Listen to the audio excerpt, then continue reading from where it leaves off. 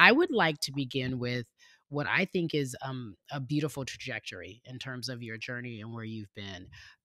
I read, that we all have different lives, but I read that you were a model. So can we begin with growing up in Nashville, living this Mhm. life, and clearly always tall and beautiful and present. Can Not you always, but okay. can can you talk to me about growing up in Nashville and what you think, in your opinion, when you look back on your life growing up there, fed you into being in this world that we live today? Um, well, so I grew up in Nashville. I was born in 1964, and I say that because it was such a different time. And I was painfully shy. And I went to my first Broadway play when I was, excuse me, around 11 years old, and that had such an impact on me that I had memorized some of these lines, and I went home and I'm like reciting them to my mom, and like for a month. And she was telling some of her friends about this, and they're like, put that girl into theater. And so I think up to that point, I was so shy. I played basketball because I'm tall, but I'm also at the time, I was very lanky and goofy. But I went to a Catholic school. And so I had known these girls, like, since they were 5. So they're not going to tell me, you can't play basketball. I mean, I was the person that they put in if you're 50 points ahead and there's a minute left. Okay, we can put Carla in because she's not going to mess up the game. So, I mean, I was like that person, really kind of goofy, and I would hyperventilate when I worked out too much. I mean, really a hot mess. But theater was the thing that I think sort of saved me from being bullied because, in theater, they're like, dare to be you, dare to be different. It's okay if somebody calls you weird. I learned to say, oh, thank you, because that's like a badge of honor in the theater world to not be like everyone else. And so my mom put me in theater at 12, and then I was taking classes from 12 to 17. From 12 to 17, I was taking acting classes, and I really thought that that's what I was going to do. Um, I wanted to go to Boston University because my drama teacher had her kids at Boston University. Some of my friends went to Boston University. That was the only school that I had my eyes on. That was the only conservatory that I auditioned for because I just knew they were going to accept me. And then they didn't. And I was crushed. I was crushed. They were going to defer my admissions. And I'm like, what? All I saw was uh, like a gut punch of just, not favoring me. And so I decided to go to Howard because my sister was going there. Again, I only applied to Howard after this. I was like, oh, I guess I'll go to Howard. Not even thinking about, in hindsight, all of the people who went to the fine arts program, like the theater school at Howard, that I see now. Um, but my acting teacher was from New York. She knew Boston University. So my rejection from Boston University didn't carry on to say, oh, well, maybe you can do the fine arts at Howard. So I didn't. So I made an about face and did accounting, as one would do, because I liked my accounting teacher. I mean, acting, accounting, all the same, and the same on the same family. I read that you quit after a couple of years because you hated it, and you were Yeah. like, "What's next?" You went to model. How do we say, you know what? Later for accounting, I'm going to go model. Well, it was because I didn't know what I wanted to do, and modeling was sort of a bridge between what I knew I didn't want to do, which was accounting, and what I eventually wanted to do. And if you know anything about Howard University, our fashion shows are epic. And I started modeling at Howard for those fashion shows. And then when I went to Tampa and somebody came up to me, do you model? I'm like, well, I modeled in college. And so I started modeling as a way to meet people, but it wasn't a dream of mine. Then I hated my job.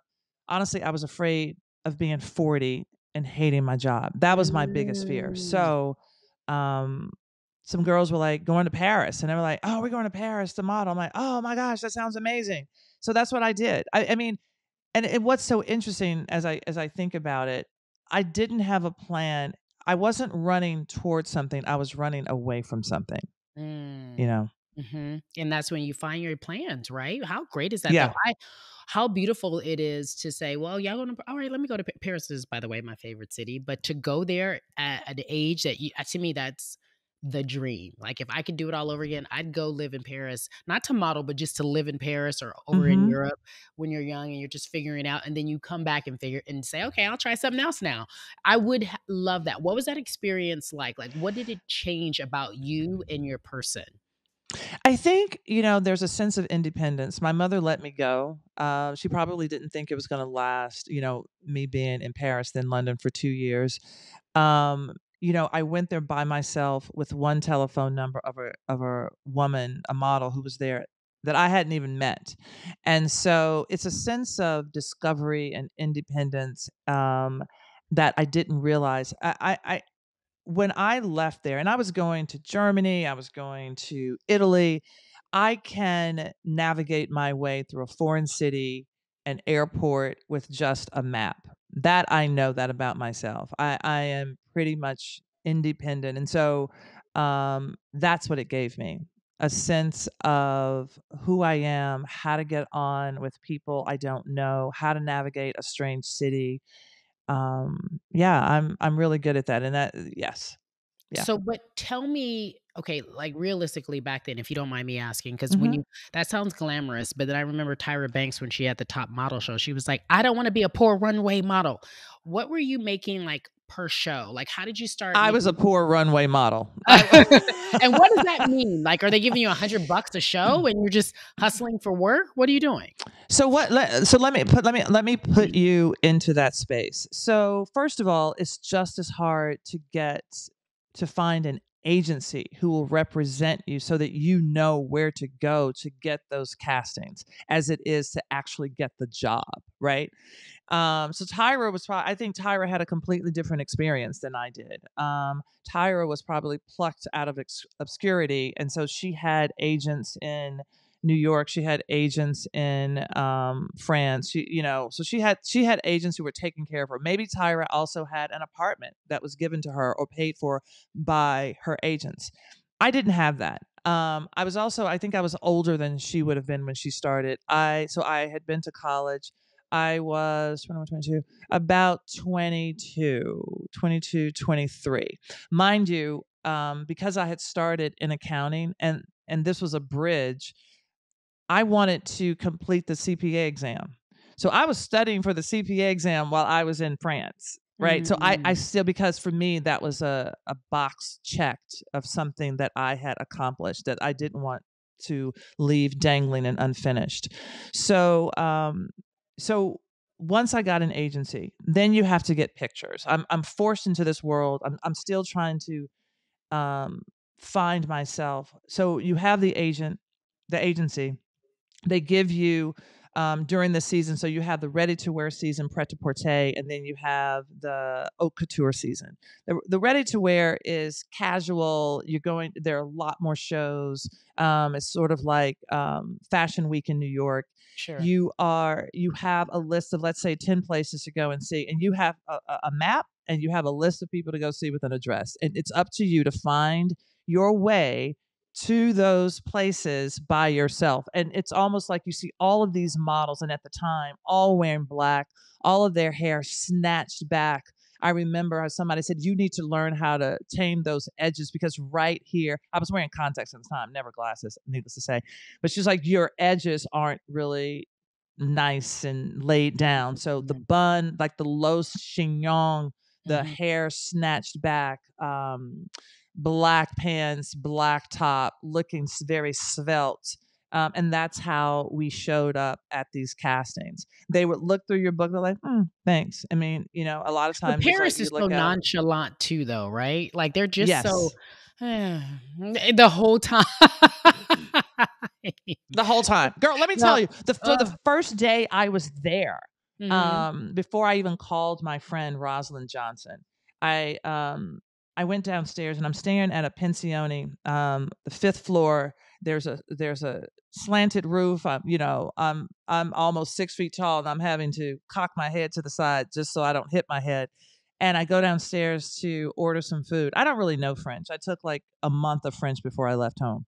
And I'm at this patisserie, and I'm like, un croissant du beurre, s'il vous plaît. Uh-uh. Un croissant du beurre. And I'm like, okay, I did theater. Let me mimic her. Un croissant du beurre, s'il vous plaît. Un croissant du beurre. And I was like, oh my gosh, I'm going to starve here. I cannot order my food. And so I was like, un croissant. And with the mouth and everything, I was like, du beurre. And she's like, okay. Oh, you know what? Can I tell you something? They get on my nerves with that shit. I swear I was there. By the way, it's funny. I'm laughing. I was there with my friend, and this heifer had the nerve, and she's like my big sister, so I consider her much more elegant. She's been to Paris a bunch. She just bought a Chanel purse. We're sitting down after she buys her very first Chanel purse, because that's what you do in Paris. This is some real high level shit I'm saying to you guys. Please forgive us. We're bougie. But she sits at this cafe, and she orders a steak, and she orders it. One, well done. They could have kicked her out. Two, she asked for ketchup. The man started singing. He was like, ba-da-ba-ba-ba. Is this McDonald's? I'm loving it. He told her this is not McDonald's, and you cannot have ketchup with your steak or your fries. He told her, no. I was like, yo, they are so dead set about their ways in this place. For them to not want to give you that food. And even then, I've never had that happen to me. I think they realize Americans how they make their money. They can't just dismiss us because they have to make some money. But I could imagine, you being a young girl and they'd be like, no croissant for you, walking in some little tiny cafe. Nothing for you. Nothing for you, lady. So, and I don't know when you went. So this was 1989, and they were very, I think, snobby about not knowing the language, right? But Yes. I also had to make my money stretch, so I was not buying a Chanel purse. As a matter of fact, no, this was recently. I was like, this is like within the last, I work for the tennis channel, so I used to go every year to cover the French Open, but this was recently, maybe not recently. It was like 2015 or something like that. That's recent. Yeah. Okay. I mean, that's recent. So when I was there, my girlfriend and we had gotten this paper, and we were like, okay, where are the inexpensive places to eat? So we're going through this list, and we found this place. We're like, oh my gosh, it's only 5 francs. We are totally going. We get there. It's basically a soup kitchen. That's where we were. I'm just telling you the differences. You like, girl, back to the original question. I was a poor runway model. Don't talk to me about your Chanel purses. Okay, wait. So how long did you live in Paris and London? And from my understanding, I believe Milan for a while. How long were you overseas? Yes. So I was there back and forth. So I was going for the season. So I was there for back and forth for a year. So I would go there for the season, and then I would come back and I would try to pick up showroom work in New York. And I worked for Yoli, which is a designer in New York, and just going back and forth. And then I would go to Milan for the season. I happened to be in Florence. I mean, I have stories. I remember, so this was also back in the day when we didn't have the roller bags. You didn't have that. You had to put a suitcase on a contraption that opened up like a dolly that you would put your suitcase on, right? I didn't have that either. So when I had these big heavy bags, I would have to take out like some socks and put it on my shoulder under the strap of the bag and carry my thing. That's what I was doing. I just want to set the picture of how this was not glamorous. Okay. Wait, so as a model, you would put socks underneath the strap of the bag because it was so heavy to help your shoulder. Correct. When I was traveling from city to city, this is what I was doing. When I would come back into a city like the States, my friends didn't know how I was coming to visit. I could be on a bus. I could be on a train. I could be maybe on a plane if it was internationally.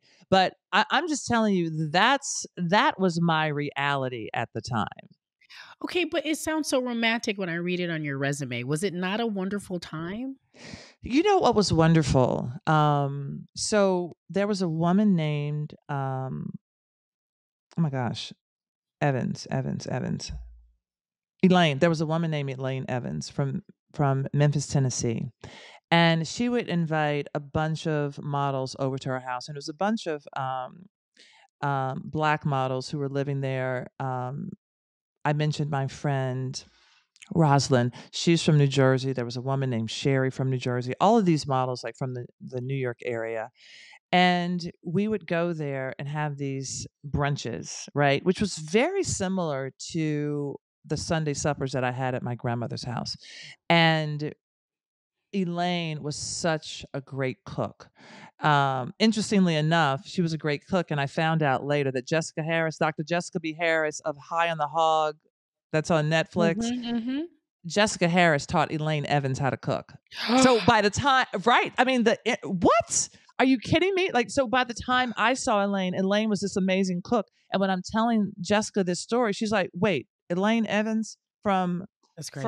Memphis? Oh I my taught god. Elaine how to cook." I'm like, "You are kidding me!" It was just That so just gave crazy me how. chills because you know what? It's all meant to be. It is that those are these moments in life, guys, if you're listening, where you know God has you exactly where you're supposed to be or had you where Yes. you're supposed to be. Like it's also ordered and destined. Oh my God, that's so wonderful. Yes.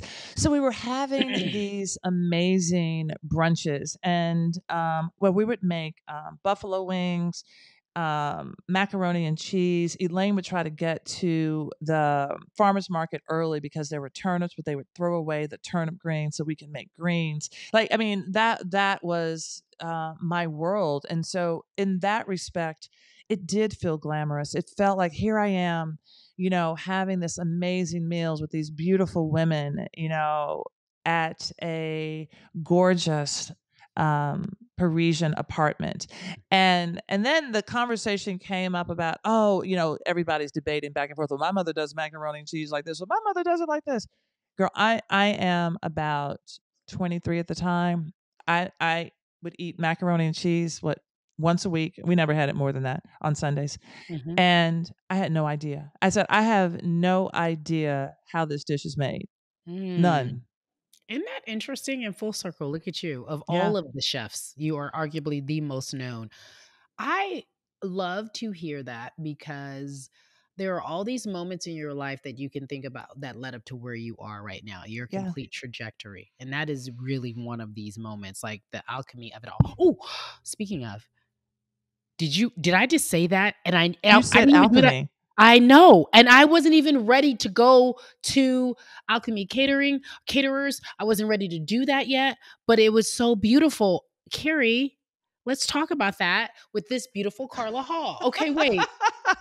So you didn't even know what was made. You guys, listen. She didn't even know what was in the mac and cheese that her mom made on Sundays while everybody was explaining the recipes. And mac and cheese is very serious in a black household. You guys know that. Mhm. Um, but you come back, and I'm doing a little truncated version here. You Mhm. come back from being a model, and how do you I know that you got started in cooking and the fact that you brought, at least according to Wiki and other research we've done, you can please clarify, you maybe brought some sandwiches, leftover sandwiches to a friend's job, and people were like, "Have her come back," and you realized you were a hit. I'm sure there were more it was more moments than that. People kept telling Yeah. you can cook well, but tell me how you started actually getting into the idea of, wait, maybe I should be doing this for a living. I should be a chef. I should be cooking. I should be working in catering. I should be doing something of that nature.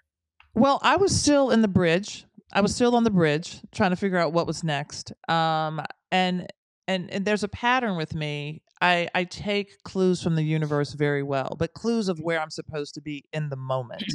That aren't very, and also I'm a quick start. So some I have an idea. I'm like, okay, I'm gonna do it. I don't get analysis paralysis. I'm like, all right, that sounds good. I'm gonna do it. Mhm. Um, so, Same.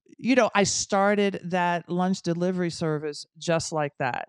And the next thing I knew, I had been working and doing it for 5 years. I had worked Mm, every single day for 5 years before I went to culinary school. And so when I went to culinary school, it was, and then that's when it took 5 years to say, wait a minute, I really like this. I really want to do this. I really want to bet on myself and do mm, this for a living. But it mhm, took 5 years of just working every day. But in those 5 years, as hard as it was, I enjoyed taking food to people. What started out as an act of gratitude in all the different places I lived turned into a way of nurturing people, Mm. right? How did you know that? So, How did you know you were well, nurturing people? I didn't have children. I got to know all of my clients. I knew their likes, their dislikes. I'm like, well, I would make things for them. Like, what is your favorite? I would go to your office and say, hey, what is your favorite? And then when we had special meals on Fridays, the next thing I was making that favorite thing for them. Maybe it was lasagna. Maybe it was a chicken pot pie. Maybe it was a calzone. And when I made calzones, I was making the crust, I was making the filling, and then I mean, my business was highly illegal. I was cooking out of my house, had no permits, but um, That's it not the point. was amazing 'Cause you did it. because I Look, did it. "Hey, guys, do something illegal until it can be legal." um, but I mean, that was also way back in the day. And it was so I felt like this need to take care of my clients and this community. And primarily I was working in DC in a black neighborhood. I started on Kennedy Street, door to door, hair salons, barbershops, doctors' offices, and then social services where they would send me to another place, and those people would send me to another place. So it was this community that I felt like I was the glue and connecting all of these people, and it was amazing. And I think the one time in particular, this woman wanted to buy one of my dishes, and I said, "Oh, I don't think you're gonna like it because you don't like cilantro." And she looked at me Mm, and she said, "Oh, do you remember that?" I'm like, "Of course I remember, but I do think you would like this, right?" So it was all of that, like how someone felt when they knew that I saw them. mm.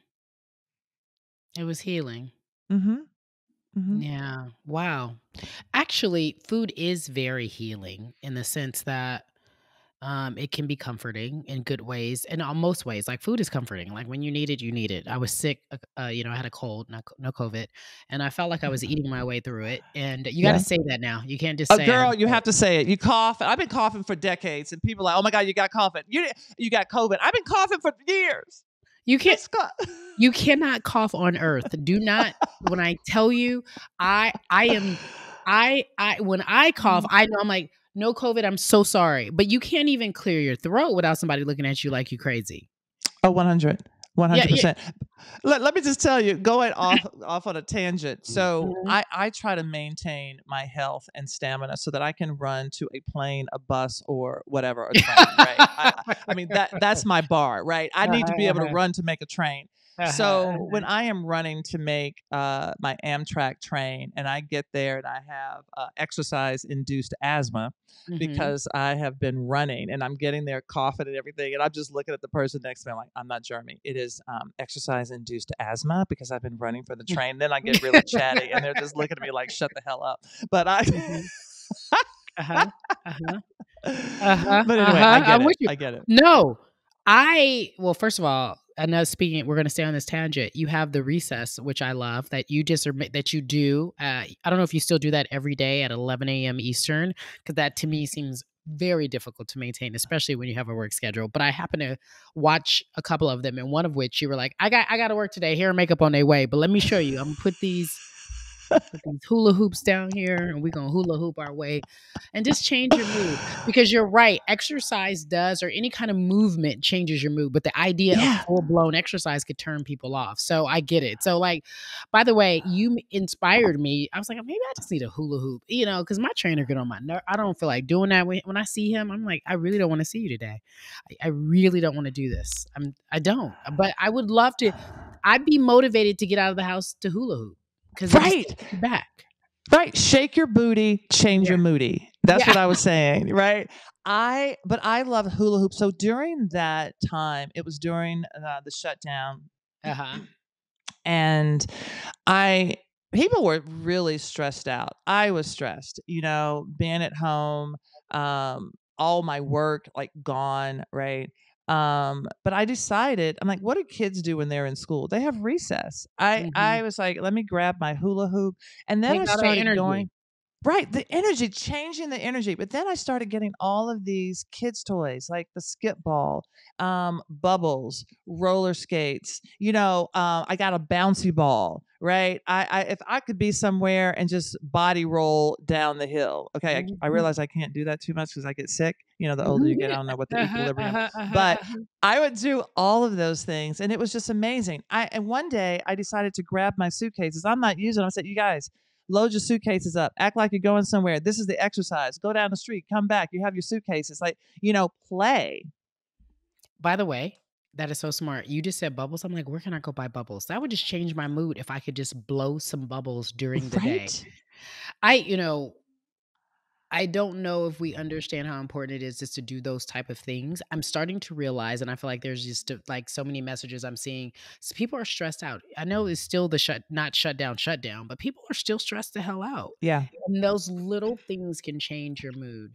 Um, I go back, you now have an audience. You have this great business. People love you. They're Mhm. coming to you. We're back to cooking. And as I clear my throat, getting over a cold, no COVID. You create a business, and correct me if I'm wrong, Alchemy Catering or caterers? Yeah, well, it It's started changed out. now. Yeah. That's right. So it started out as the lunch basket because I literally put all that food in a basket. And when they're like, "Oh, you have a business, what's the name of it?" Because I didn't plan anything. I look down, I see a basket. I'm like, "Oh, it's a lunch basket. When are you coming back?" "I'm coming back tomorrow." Because I've been improvising all my life. So I changed it to Alchemy Caterers because a friend had said, "Carla, you need a pet, a plant, or something. So you should like go and adopt a pet." So I went to adopt a cat. My life didn't support dogs, but I went to adopt a cat, and I said, "I'm going to name you Alchemy because apparently you're going to change my life." And I had just read The Alchemist by Coelho. Mhm. And so I named my cat Alchemy, and then I ended up naming my catering company Alchemy because intuitively I felt like I knew what people wanted to eat, and I wanted to charge that business with changing people by cooking with love for them. Mhm. I love it. Now Mhm. named though, because it's official. You're like, why give that away? It's is it Alchemy by Carla Hall or It what is it? so then I changed my business to Alchemy by Carla Hall. Okay. Because you Yes, have a name and it's a platform and it makes it even more known. I love it. I'm here for exactly. all that because it's the business of it now. Now we getting the And what's dollars. so interesting, when you say a name, you are activating what the name means. Mhm. And so for me, that Alchemy by Carla Hall changes. And now my company is called Adventure Follows Limited because my 6 words of advice to anybody is say yes, adventure follows, then growth. Wait, say it again. Say yes, adventure follows, then growth. And so you think about those 3 parts of your life. So first of all, if something comes to you, whether it's an adventure or a lesson, you have to say yes to it. By saying yes to it, you go through it, you get to the other side of it, and you will grow from it. Yeah. Yeah. Yeah. Yeah. I love that. Say yes. And that's with anything, workship, Mhm. relationship, friendships. Man, too many downloads for me today to even process. I'm just taking it all in. I think that I fell in love with you probably as America did. And I did not, believe it or not, I didn't watch any of the Food Network shows. You had 2 seasons on Top Chef. I'm sorry, I did not Mhm. watch those, but I knew you from the Chew, um, and being a television personality myself, I was immediately drawn to you. You have this thing, and you've heard it before, that makes you just wanna be your friend, and I wanna hang out with you. I don't even know what you're talking about. I don't know what you're cooking, but I just wanna hang out with you. I just wanna hang out with I her. think I get that a lot. I think it's because I'm being real. When you watch somebody on television, and I have to say, it all goes back to theater. it all goes back to me feeling comfortable in my skin. And that didn't mean that I didn't go through awkward stages in my 20s, and I wasn't crazy at 30, but every decade I become more of myself, Mm, where the inside matches the outside. yeah. And so I think that being in the moment, I can be silly, I can be quirky. I don't feel like I have to be the cool chick. I don't have to be the bougie chick. Yeah. I don't have I to be the didn't cool sense any black of that. girl. Yeah, I didn't sense any of that. Yeah. Authenticity is a currency that people don't employ enough, and I think we're starting to realize that is what works. Candidly, there was a time I think I was watching the show, and there was, and that could have been me reading into it. This is The Chew on ABC. It was on air from, I believe, 2011 to 2018. Mhm. And it was, I mean, wildly popular, and it made sense, and it fit with all the daytime shows. And the thing about having a 5-day a week show, it's like you're gonna catch it eventually. If you don't know about it, you'll catch on to it. You'll see it. You'll be in the airport. You'll be at home. You'll be flipping through the back At when the people watch doctor's TV. office. Yeah, back when people watch TV, right? But at the doctor's office, and even like that's what it is. But I felt like I caught one a few times there was this awkward moment. You may have not you, but there was something going on, and a guest or a co-host might have been an awkward moment. And you handled it to me with so much grace and class when someone could have fell into their ego and didn't like it. You know what I mean? Like Mhm. you were just so dismissive of it, and it was such a lesson for me because at the time and probably even still now I would have responded with my ego, and you didn't, and I was impressed by that. And by the way, I didn't even know that's what you were doing, but I just like that you didn't even let it phase you. And then I realized I was like, she wasn't even egocentric about it, because people on TV in any capacity, when they feel they're an expert and they have an audience and a following, and you listen to what people say on social media, you feel something about yourself if you're being treated a certain way on television, Mhm. and you were just very dismissive, and I love that. You're probably right. There were many moments that I can recall where things like that happened, and in the moment, I had a choice. Mhm. If it was a guest, I always wanted them to feel welcome. Like you have stepped into my house, Yeah, so I always want you to feel good here. yeah, Even if you left and I'm like, "Oh my god, what the hell was that?" Like that, right? Right? yeah, But I would yeah, never my duty as a host is to take care of you in my house. And yeah. I would have always taken that. I would have always chosen that over my ego. What a beautiful way to describe that, because it is your home and you're welcoming Mhm. someone into your home. The audience, the guests, whomever, feel comfortable. We're not here to make you feel bad. Um, Right. I then you watch the Chew, you've all these first of all, your look is totally different. You're beautiful, you're tall, you're very distinguished. It is obvious to see who you are, right? Mhm. Physically and personality-wise. And I have to imagine when you did Top Chef, that you didn't think that that would turn into a TV gig on ABC. Walk me through the process of being on that show, and what was it like to be in front of the public and everyone knowing who you are and commenting on everything you do, and how you made them, the gumbo, and if they didn't like the gumbo, and why you was fan favorite number 5 and number 6 and number 7 and number 8. I don't watch Top Chef, y'all. Right, Yeah. no, we know, that's okay. So, interestingly enough, and you said it earlier, the universe speaks, like, when you're meant to do something, like, everything in the universe conspires to make that thing happen. When it was in 2007 that I actually filmed Top Chef, and I remember I was out. It was a long day catering, and my sous chef came in the next day, and she said, "Oh, I had a dream you were on Top Chef." I had just found out about the show. I started watching. I started watching Top Chef after season 4, and when they were getting ready to cast for season 5. I had a long, busy catering season. I literally binge watched all of Top Chef. You know how they Yeah. start playing all the shows, and then I started watching the 4th season. So I go back in, and my sous chef says, "I had a dream you were on Top Chef." So that same day, I get home, and there was a call saying, "Oh, we're calling for Magical Elves," and I was just like, because I have jokesters as friends, So I'm like, yeah, I'm not gonna return this call because they're just setting me up. But I had it on my cell phone and my home phone. And so I called back and I was like, "Oh, hey, what's up?" And then they're like, "Oh, we're calling from Magical Ales." I'm like, "Oh, you really are." And so it was just so crazy because I was, and then I'm in an organization called Les Dames d'Escoffier, which is a female organization of chefs and people in the hospitality business. And the president had recommended me. So because they didn't remember her name, I had no connection to who told them about me. When I applied, I went to this lady blind and said, "Hey, would you write a reference for me?" She said, "Of course, because I gave them your name." Had no idea. Had no idea. I went back to her.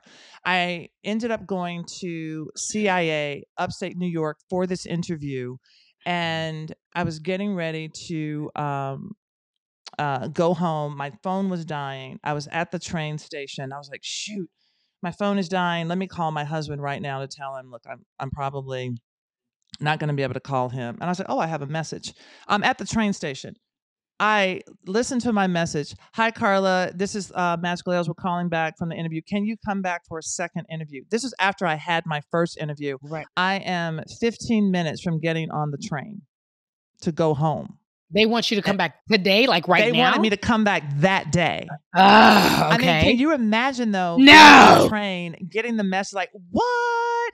Gotta get off. They love me. So everything about that experience was conspired for me to be on that show. Yeah. And at the time, I was 44. A lot of people don't realize that I was one of the oldest No, chef because testants. Black don't crack and you look amazing and your spirit is so young. You can't Mhm. even maybe because I used to wear silver hair all the time. I'm like, yeah, okay, I like it. Yeah, no one would know. No one would know. And you say it so Yeah. boldly and proudly in a world that tells you you're not supposed to. This is what I love about you too. Oh yeah, I'm always telling people. I mean, now I'm 58. I'm looking forward to 60. What the wisdom? Even though Impossible. Cari having my Impossible. hair go gray, we said it's not possible. It is It's not possible possible. because Look it how don't good you crack. look. Okay, find a wrinkle. Find something. I feel sorry for y'all who not got no melanin in y'all tone. Like, I am sorry. I am sorry y'all mad at us. I'm sorry we stay fine and we are well, girl, because you fine. Go on. I'm sorry. Thank you, girl. Thank You are you. fine. Thank you. But no, it's so I'm going through all of that when I am on Top Chef because I was a caterer, because I was older, I was not taken seriously. Every time I would win and I'd come like, "Oh my god, I won." And they would look at me like, "What the hell? And how did that happen?" Mm-hmm. So I Mm-hmm. felt that. I'm very intuitive. I felt that. Yeah. Um a lot of times I felt like I was the odd person out. Mm-hmm. Mm-hmm. And I remember telling my friend Arian Duarte, I said, she was like, "Oh my gosh, I'm on the bottom." And I said, "When you're on the top, you get feedback from the judges. When you're on the bottom, you get feedback from the judges. When you're in the middle, you get nothing. So be grateful for the top or the bottom Because you're because saying you get you're something out of that." correct. Be grateful for the top or the bottom because you're gonna get something out of it. When you just mediocre in life, nobody's paying attention. You right there in the middle. Right. Oh boy. Yeah. Wow. Wow. Wow. Again, writing this down, guys. Hope you guys are too. In my mind, mental note. So then you go on and they bring you back because you were a Yeah. fan favorite, whether you were a fan favorite in their mind or not. They bring you back. They asked me 3 times to come back and I said no. My PR company at the time was saying, "Carla, don't do it. You've been working hard to try to establish your own brand separate from the Top Chef brand. We suggest you don't do it." And they even said, "What if you get kicked off first?" Mm. Too And bad y'all for don't me, it believe. was like, "Wait, I is would have that been a like, that's not challenge?" I would have been like, that's not gonna happen. Sorry. You got me all the way effed up. Yeah, okay, go on. Right? No, but that was a challenge, and it was at that Yeah, point. So that was a challenge. But it needles in your head. And sure. then one of the producers said to me, What if you made it part of your plan? Now, a lot of chefs go on because they have restaurants, they want to be, on Sure. the show. It's a publicity thing. It was never that for me. It was a personal challenge because I'm competitive. That's what I do. So this time I didn't want to cater anymore. I had Alchemy Catering and I was like, oh my gosh, I don't want to cater anymore. And I said to him, I said, okay, because I wanted to get out of catering. In the meantime, I had a really toxic and bad partnership that I got into because I needed stability with the catering. I needed somebody to Sure. help me with the infrastructure. Sure. So I said Sure. yes to a partnership that I Sure. shouldn't have said yes to. Sure. Now I wanted to get out of it. Right. So all of that was happening. The thing that people don't realize when you do these shows and people know you and everybody's coming to your little spot to like get a piece of you, it changes how that business runs. When you're in a restaurant, it may be different if it's a big restaurant. If it's a small restaurant, it generally ruins that restaurant. The number of people, what you can take on, how many people are standing in line, it changes the face of that restaurant. And that's Mm, what happened to my catering company. And mm, so I really wanted to say, I don't cater anymore, okay? But I was like, what do I want to do? And that's when I said, you know what? I think I'm going to have a cookie company. And that's when I did um, Alchemy by Carla Hall. It was more cookies and desserts. I had these tiny cookies that were the size of sugar cubes, but it was stupid because nobody knew they were cookies, so they still thought I catered. And so that wasn't thought out. But but so I was doing that, and But then it I was a got plan to get you to the where you needed to be. Yeah. exactly to the next thing again, still Mhm, on the bridge or back on mhm, another bridge, right? mhm, mhm. And so I did that, and then I got sort of to the the the finale where there were many chefs, but I got kicked off. But then that was the show that they voted me as fan favorite. It's Mhm. because I was fan favorite. And I want to go back and say, a lot of people will even tell me this now. They were like, you were robbed. You were robbed.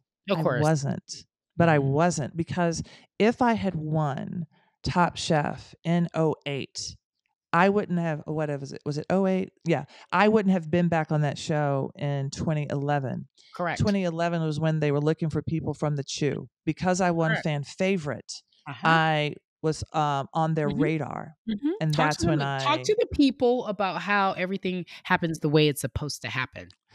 absolutely. You may not even know it. You don't even know. Everything happens for a reason. But I also believe that every lesson has a name. So you see those people that you are angry with, you're angry with that person. Don't be angry at the person. It's the lesson that's going to teach you to get you to the next place. It is a lesson with a name. Every relationship you had, every job that didn't turn out, every boss that failed you that you think failed you, if you would allow to accept that lesson, you will learn something for the next thing. If you don't, if you're in denial, you keep yourself in that place.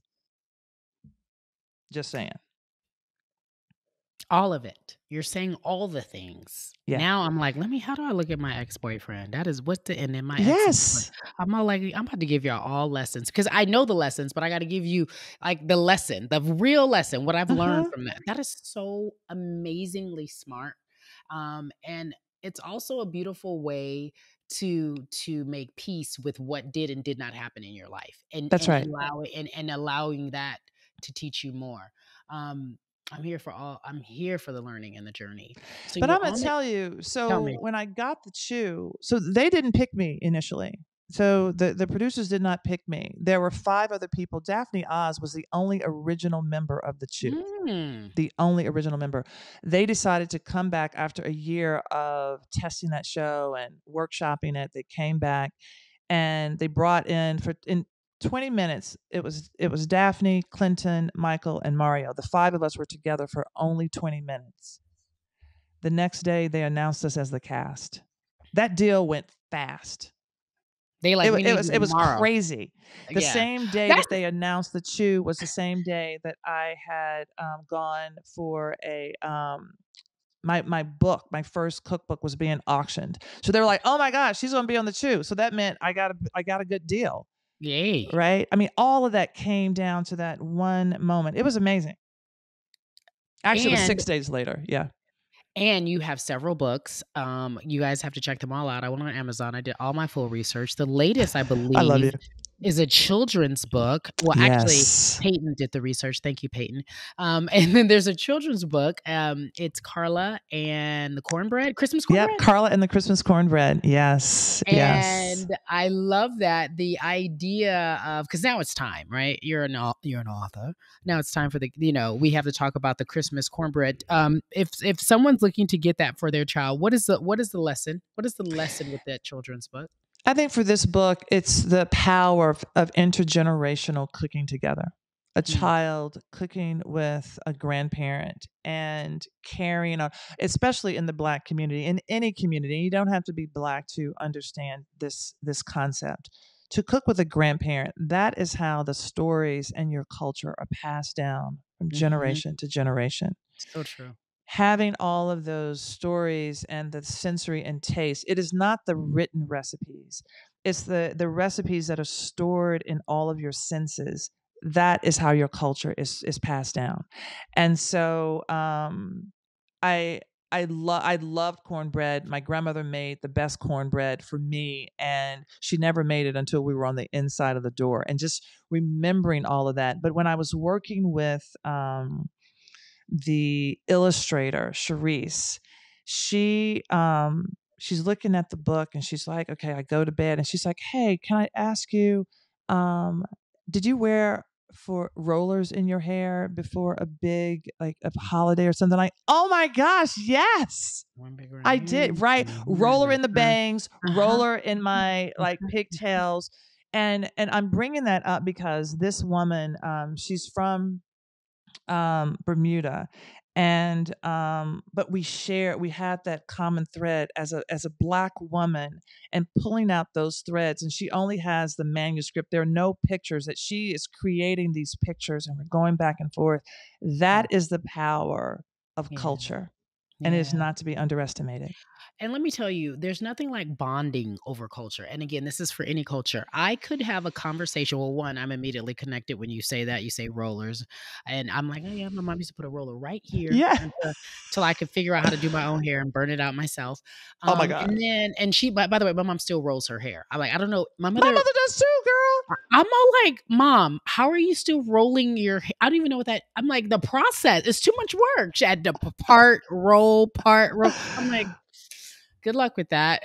But the connection that you have transcends culture, Yeah. right? Because everyone feels connected to you. Cooking is very powerful, but it's such for me, it's so obvious to see that that is the conduit in which you have been given to reach people. But it's more about, I think, um, your spirit. Like you're a gift. You walk into a room, you sit down, you talk to people. You're a gift, and you give that Thank gift of you. whatever that can be.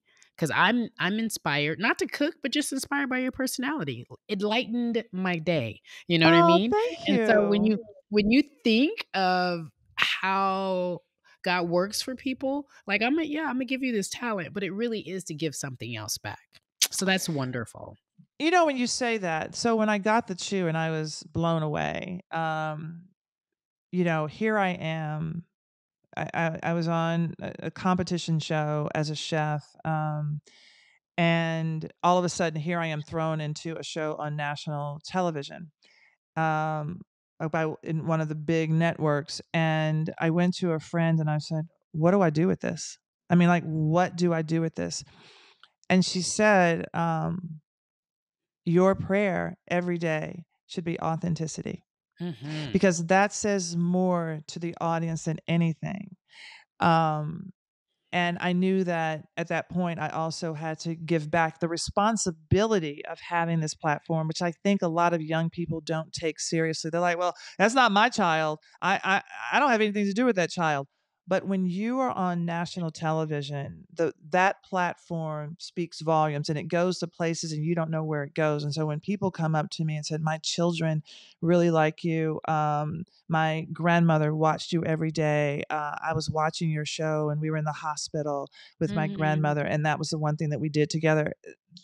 That speaks volumes to me. And so I own that responsibility.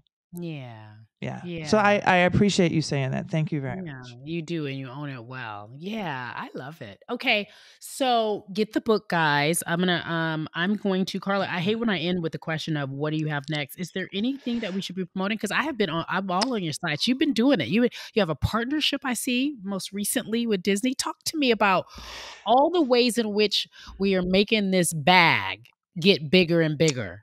Can I just tell you, Cari, let me just tell you, my Uh-huh. hustle muscle is very strong. No, good. Okay? Listen, you ain't got to ha ha. Yes. I need streams on streams on streams of revenue, people. So my hustle muscle is very strong. I'm working on a product line. I'll say more about that later. I'll have to come back.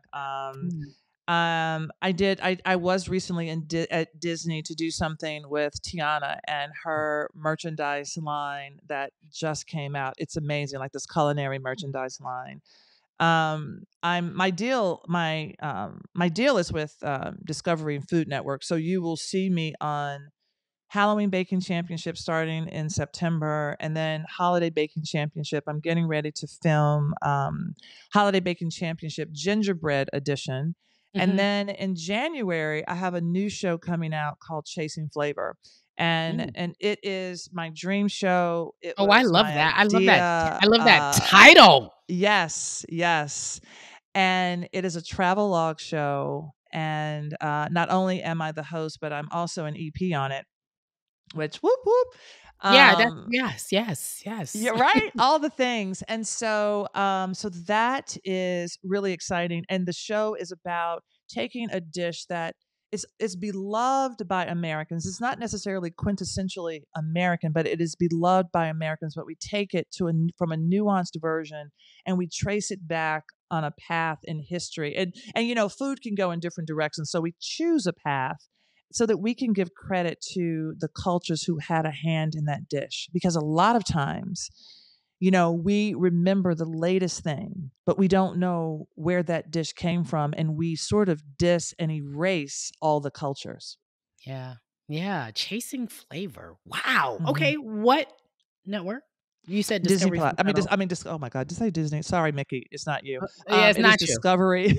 Yeah. It's yeah, Warner Discovery. What's the new name going to be? Warner Discovery HBO? What is I it? don't know, but I'm glad they at least they greenlighting projects over there because they canceling everything. So I'm glad you got your Okay. deal done. Because I was at CNN Plus with a whole show that they got rid of.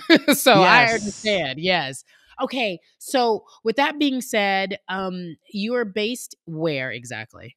I am based Not in that it matters. DC. Well, Okay. no, I So I live just in DC. okay. I live in DC, and yeah, in the D, not the M, not the V, but in the But D. I'm just saying, okay. y'all.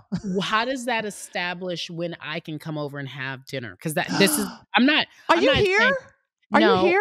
I live in LA, but I go to DC a lot. So Oh for my work. So gosh, I you just have to come. I You have was to just like, so come. this is a selfish ass. This isn't about, yeah, so, okay. So I'm going to get your phone number when we get done recording because I don't want my folks to call you talking about what's that recipe to the mac and cheese and the cornbread.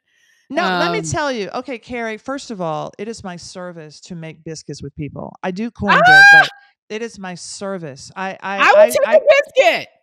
I will take. I would walk up to strangers and say, "Do you know how to make a biscuit in New York City?" and go to their homes. Oh, I did it in San Francisco. I've helped restaurants make biscuits. I'm like, this biscuit is terrible. When can we get together? When can I come and teach y'all how to make biscuits? Because this right here ain't it.